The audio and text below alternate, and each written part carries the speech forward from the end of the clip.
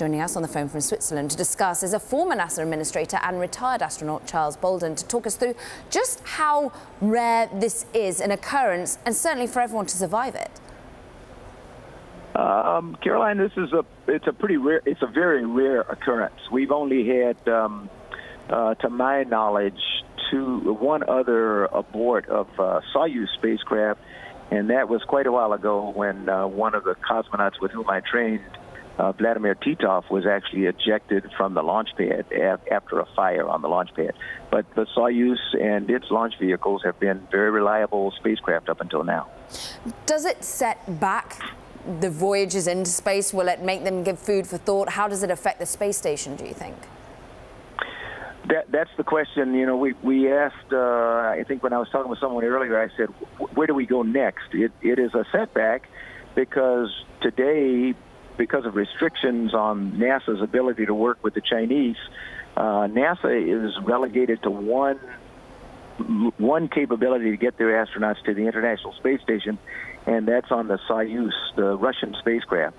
A year from now, if all goes well, we'll be back to normal, and we'll be able to utilize either the Boeing Starliner or the SpaceX Crew Dragon to launch crews from the Space Coast, from the Cape Canaveral Kennedy Space Center area. But that's like an eternity away right now because of the failure today.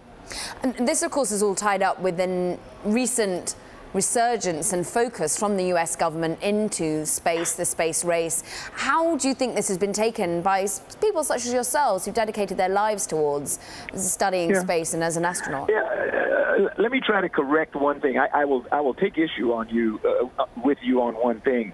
There is no resurgence in the interest in space, particularly human spaceflight. What we're doing right now is a continuation of what has been going on for a number of administrations. And, you know, the decision to move away from shuttle and to rely on Soyuz as an interim measure until the United States had its own capability again was one that I agreed with and was very important. But the problem arose when we found out how difficult it is to get things and people ready to go to space. So, you know, we're in a position that we were hoping we would not be in, but we'll get out of this because we've thought about it very long and hard. Charles, how much do you think government funding and focus is necessary at the moment when we seem to have so many private sector billionaires, for want of a better expression, really focusing on this area as well, even though theirs might be in general to raise money or indeed for space travel rather than investigation?